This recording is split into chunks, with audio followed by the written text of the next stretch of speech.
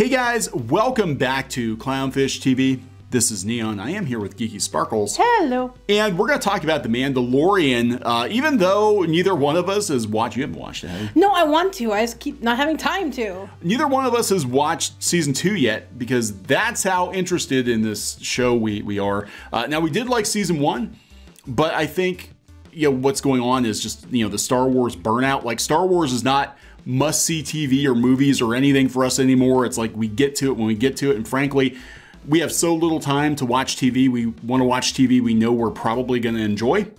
Right, like the alien shows or the paranormal shows. Yeah, right. Or the baking shows. Or the snow, local news. I don't know. Anyway, we just haven't gotten around to it yet. I've actually been watching, at Squid King's suggestion, watching Raised by Wolves, which is actually really good, but I can't watch that around Geeky because it's also very violent.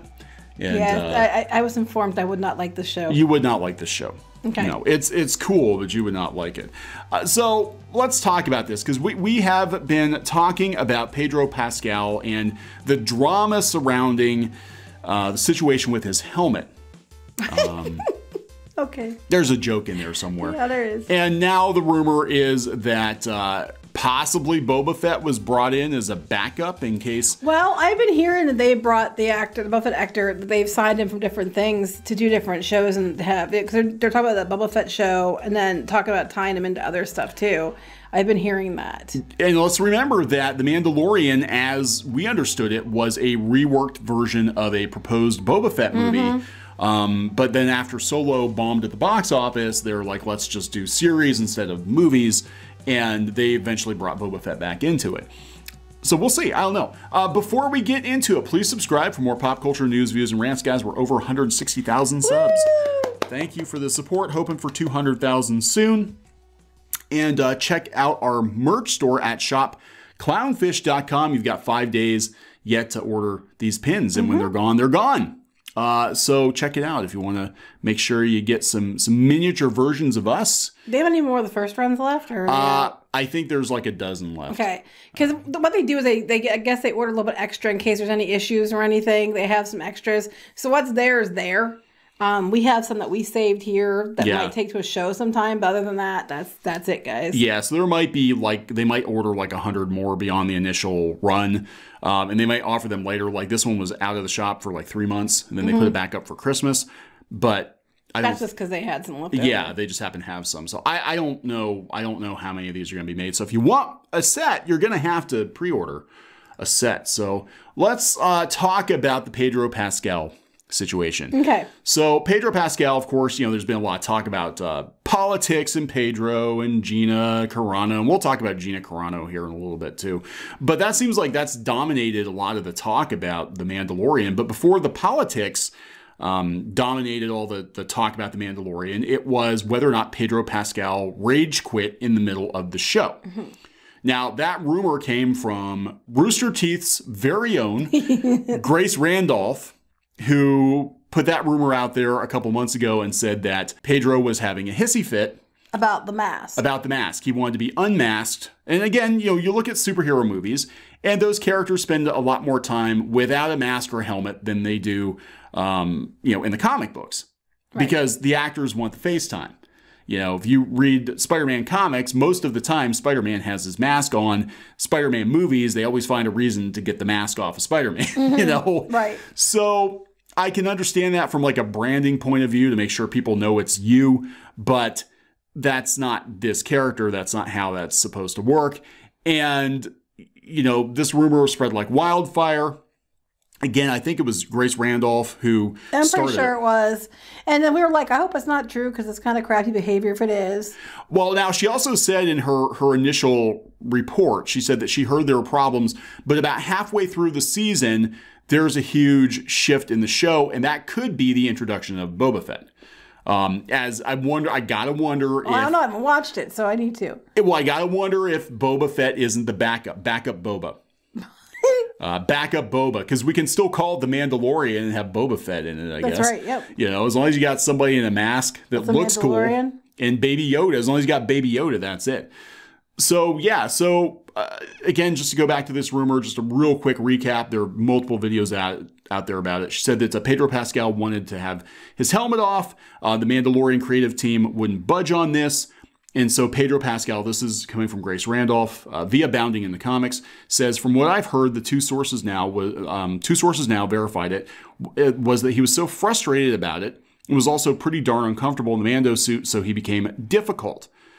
So apparently he walked out or was shown out. That's the story. Now, fast forward, and somebody tagged in Grace Randolph. There was an interview with Pedro Pascal on UK News, on UK TV. And this journalist flat out asked him, what's the deal? We heard you were having a hissy fit about your helmet. That's not exact wording, but you're paraphrasing. And look at his face. Watch this. He was like, oh, what the hell? That is some shock. Yeah, I'm here to talk about Wonder Woman, not The Mandalorian, but okay. But he flat out said that's not true. Well, let's hope it's not true, because we were like, we're hoping, I mean, even when we covered it, we're like, we hope this is not true. Because that would be stupid and weird that he would be like acting like that when you knew you took the role that Mandalorians are supposed to take their masks off. So it didn't make sense. We're like, so we hope it's not true. Yeah, and look, I mean, this is like the only bright spot that Disney Plus has going for it. Mm-hmm. If the dude either wants to take his mask off or he wants more money, you just throw more money at him. You know, or something. Like Disney would do something to keep him. But, you know, you gotta wonder if Boba wasn't brought in as a backup. But yeah, he's like, it's not true. He's like, basically. Yeah, he acts surprised. But I don't know. I mean, I'm sure he's heard the rumor before. There's no way that he didn't. Because he's made other comments, I think, before. But I think he was surprised he was asked the question in this interview. Yeah, because he's like, wait, this is just some dumbass internet rumors. So Grace Randolph replies, my report, which I stand by, was in support of Pascal, and he handled the question as a pro. Was it? Because you were talking about how he was having a hissy fit and storming off the set. Yeah, well, she works for Rooster Teeth now. Uh-huh. So she's got to play ball. She's got to play ball. I just hope Star Wars treats Pascal like the asset he is going forward. Well, is it okay to just refer to people as assets? But the asset is Baby Yoda. Well, that's what he was supposedly pissed about. Now this is his response. If you know, and I'm not gonna play the clip because they'll probably demonetize this because they're petty bitches like that. So we're not gonna play the audio. But he talked about the Mandalorian keeping his helmet on as a clear creed, and then Bounding in the Comics points out there are many instances where they kind of violate that. So whatever. But I think he had a talking to, if I had to guess, and you know, it could be that Boba was a backup. They brought Boba Fett in halfway through. Well, now I think Boba Fett's probably getting his own show. Yeah, well, of course he is. Right. I mean, it should have to begin with. Every remotely popular side character gets a show per Kathy Kennedy. That's right. And you get a show, and you get a show, and you get a show. And wait, what's your show? Alternate universe that no one gives a shit about, and you're not straight, and you're a woman. You get a big show with a big announcement behind the Bob's backs. Behind the Bob's backs. Ugnaughts on ice. That's what I want to say. Ugnaughts on ice. The carbon freezing chamber. But after hours in the carbon freezing chamber. Ugnaughts on ice. It's a love story. It's like Yuri on Ice, but with with Ugnaughts. Shorter, uglier people. Yes. Oh my. There's representation there then. They be porkin'. That's a tagline. What happens after hours? Oh my God. At Bespin. Happens at Bespin, stays in Bespin. They be porkin'. Anyway. You know, I bought an Ugnaught figure when I was a kid, before I saw The Empire Strikes Back. And I didn't know what the hell it was. I'm like, Piggy Man, that's pretty cool. With the dress, I got, because he had like the smock, and I didn't know what the carbon freezing chamber thing is, so I thought he had like a lunchbox. Because he was a pig and he was fat. So I'm like, it's a little fat kid with a lunchbox. I didn't even know what he did. I was just like trying to guess, because back then, you know, it was before the internet. And I'm trying to get, like, I hadn't seen the movie yet. And I'm like, well, here's a card. It shows him in like fire or something. And he's got like a little lunchbox. I don't know what he does, but it's a pig man. I got to buy him. Actually, I think I bought him because they were out of all the good figures. Anyway, so yeah, they're talking about the Mando getting sidelined in favor of Boba Fett on We Got This Covered. So take it for whatever it's worth.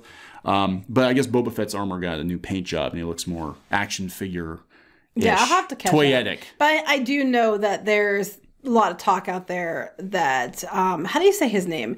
Temuera, how do you say his name? Oh, Temuera Morrison? Temuera. I can never say his name right. I don't want to butcher it. That he's being brought in for, I think, more than one show, like, to appear in different things to tie it all together. So that's what I've been hearing, at least a Boba Fett show for sure. Yeah, which I'm okay with, because he's pretty badass. I mean, I like Morrison, and I liked him in the prequels, but I like the prequels more than a lot of people like the prequels. But anyway, so here's the deal. This is coming from, again, Grace Randolph.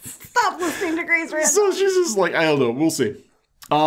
She said it was weird that they're shooting Boba Fett now because originally Boba Fett was supposed to be scheduled for season 3. And I guess this is how she's... It's not weird. They're trying to spin Boba Fett off.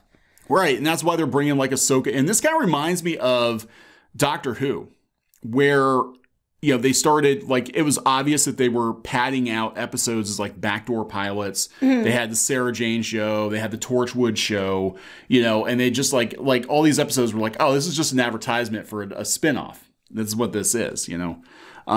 But yeah, so he was supposed to be in season 3, but they're shooting Mando season 3, but it stars Boba Fett. Remember, I told you that the Pedro Pascal dramas. Well, I thought you said you were on his side, and you were never saying he did anything wrong. We should just make up your mind there, Gracie. Well, she said it had not been resolved as of a few weeks ago. I think, given the look on his face and how he was like, I love Disney and all the people I'm working with, you know, that it's probably been resolved, probably with green stuff. I don't know. I don't know. Who cares? But yeah, everybody's talking about Boba Fett now. They're all like, oh yeah, there's that other Mando that was like budget cut Boba Fett. Now we got actual Boba Fett. Yeah. So fuck that guy. Pretty much. You know, we got Boba Fett and Baby Yoda. So screw the Mando. So yeah, I mean, it's going to be interesting to see what happens. But these are all, well, I don't know. I don't know. We get people come to us all the time. We try to disclaim things as rumors if we can't verify them. Sometimes we don't even do videos about it because we're like, this is really iffy. Like the He-Man situation. Like, it was like... Oh, yeah, we didn't do a video until Kevin Smith had a meltdown on Twitter. And then we're like, oh, really? Over a tweet, because we didn't even do a video about it. No, and it was like, I hope it's not true. That's what we're hearing, but we're hoping it's not true. And that set him off into this major meltdown on Twitter. And at that point, it was like, wow, now you have our attention, because why would you, if it wasn't true, why would you care? Why would you care so much? So, yeah, and then one other thing you wanted to put in here just because. Just because, since we're talking Mandalorian, Gina Carano, because, again, now there's more drama around the Mandalorian, the politics of Gina Carano and Pedro Pascal, because they're both on opposite ends of Right, but they get along. They get along fine. Apparently, they get along fine. Imagine that. Imagine... Like real people. Like actual people. In the real world. Don't live on Twitter. Yeah, right. Get off of Twitter. But they're saying that she's actually incredibly popular now. She's the second most popular star in the world. Now, I don't believe that. Well, but according to IMDb. They said Carano has climbed up to the upper part of IMDb's top star meter because folks are enjoying her performance on The Mandalorian, or maybe they're drawn to her profile due to all the negative press she's getting. Like, Gina Carano, who's that? Oh, that woman from The Mandalorian. Okay. Plus, you know, the politics too. You're going to have a pretty vocal, you know, part of fandom support you or be against you or whatever anytime you take any political stance. Right, but you're allowed to have your opinions. And it's like, if you're, but you know, Twitter sure as hell wants to celebrate everybody who agrees with them, but if anybody disagrees with them, they should be canceled. And the whole thing is just to try to bully people into always agreeing with them. And I think people are just getting sick and tired of it, like Gina Carano. Look at this. Pedro Pascal also stood behind her. Yeah, we knew that. Look at that. Look at that. Like adults. So I don't know, guys. I mean, this is a pretty wild rumor. Again, they're both seemingly coming from Grace Randolph. And you know, maybe she'll have to come up with another one. A tale of two graces. A tale of two graces. First he's getting gone. Now she's like, no, that's not what I meant at all. But pre-Rooster Teeth, post-Rooster Teeth. Yeah, no, seriously, that's the difference. Pre-R and po-R. Pre-Rooster Teeth, Grace Randolph, and yeah, post-Rooster Teeth. This is what happens, you know, this is what happens. Now you got to backpedal because you're playing ball of Hollywood. All right, so we're going to wrap it up. Yep. All right, so please subscribe for more pop culture news, views, and rants, and we'll talk to you guys later. Bye.